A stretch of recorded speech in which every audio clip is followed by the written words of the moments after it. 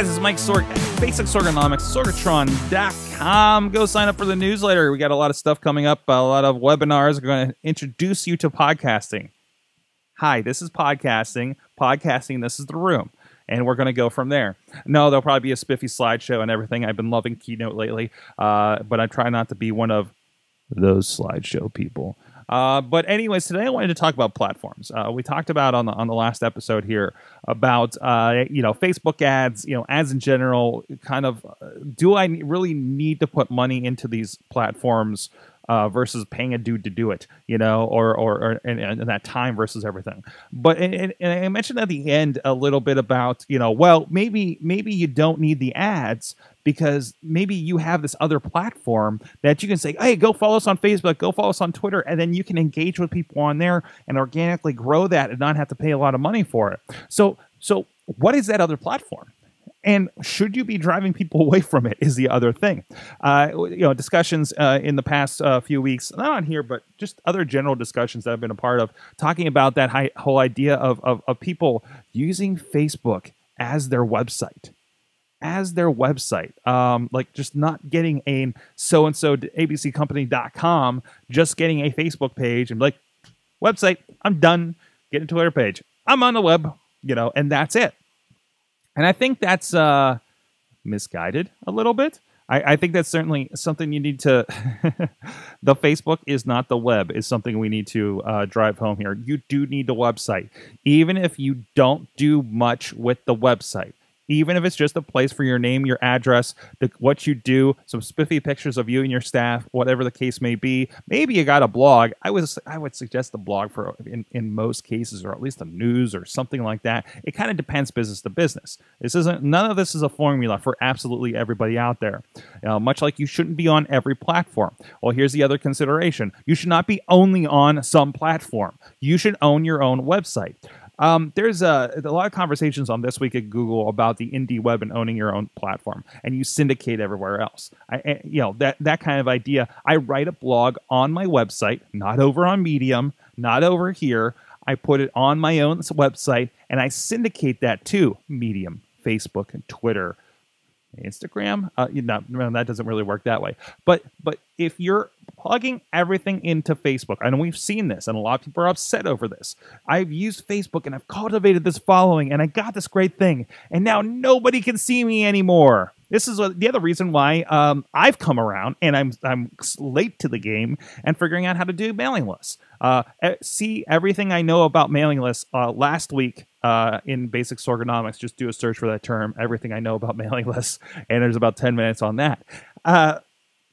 But again, I'm seeing, I built this platform, boom, boom, boom, boom. Now, as we mentioned yesterday, Facebook is now holding my people, my fans hostage, and I have to pay again for them to see it. Or there's some other methods that Doug Dirtis sent me that said, hey, make sure you see all of my posts, and there's actually a setting on a page that you can deal with. And you just send that to all your people. But again, in that case, they had a mailing list. Guess what you own? The mailing list. Guess what? Nobody can hold hostage. The list of emails that you've collected, mindfully and legally, by the way, not buying a list and doing that kind of thing. I'm not for that, but your audience, you've gotten the email, you've driven your audience to sign up and say, I want information from you, sir or ma'am. And if Facebook goes away, you can say, hey guys, I guess that Facebook thing sucks now.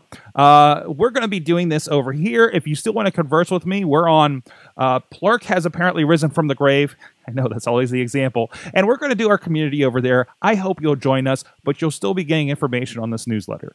Having the website, if Twitter becomes a horrible, horrible thing and you don't want to be there anymore, you can just say, hey, we're going to be over here. Hey, this is the new platform. Let's see what you adopt.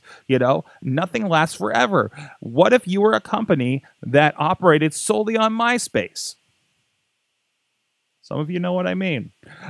You're gone. You're done. You didn't have another place. You're rebuilding from scratch somewhere else and hoping and praying that all those people find you that have gone on to Facebook, to the other things from your MySpace page where you solely owned and operated, right? I think a lot of bands had this issue. because that was the place where fans were. That was the place where today Facebook, all the booking for pro wrestling, I've noticed, happens over Facebook messaging. If you're not on Facebook and you're a pro wrestler, you're probably not getting booked.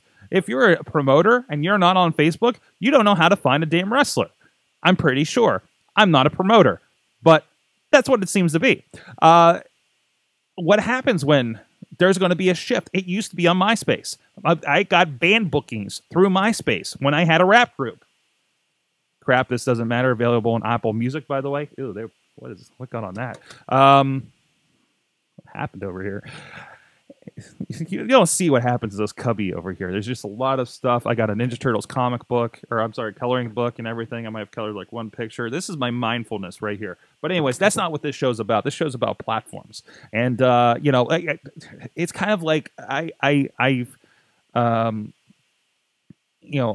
always been skeptical about leaving my nice safe space here because this is my platform that I've built. And if I start depending on a different studio, someplace else, a co-working space, you know, is that going to be an issue? Does that go away? And then does my efforts in all of this go away? And that's been something I've been battling with for a while, and I'm making strides to fix that, of course, as we've talked about, I think, here on the show in recent months. And I'm finding a really good home over there at Work Hard Pittsburgh. Which I haven't been too much this week, so we can fix that. But anyways, yeah, it's you know, you got to own your platform, as they say. You need to own that. If you haven't even considered a mailing list, and not everybody needs it. Don't get me wrong, not everybody needs to do that. But if nothing else, just say, hey guys, we're gonna do this over here. And just in case everything goes, if you want updates that you know you're going to get, because you know we know Facebook is whatever, and Twitter is a flash in a pan. The tweet, here's the tweet, and there it goes. You know, oh, there it goes. You know, it's that guy holding the sign for the tax company that you pass on the highway. You've driven by it. You're not going back to it, and that's your tweet flying by.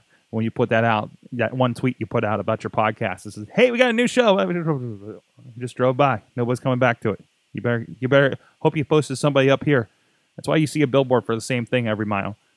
It's repetition. It catches your attention. And there was something I saw about like the 8th click is the most productive when you've repeated something on Twitter. Just something to consider as well. That does not have anything to do with this conversation. But no, I think you need to look at the platforms that you're on, look at where you're thriving, and consider what happens when that place goes away. What happens if I'm PewDiePie and I'm making my $6 million from YouTube, and then YouTube changed something, or everybody leaves YouTube in droves because something happened? Now you just lost that entire income. I'm sure PewDiePie is smart enough. I don't know how smart is a guy named PewDiePie, but that was too. I don't know the guy.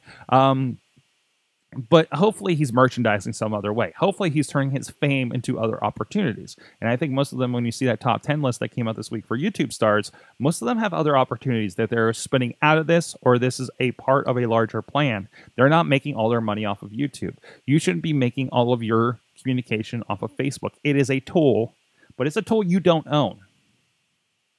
It's the social club that could close its doors any day now.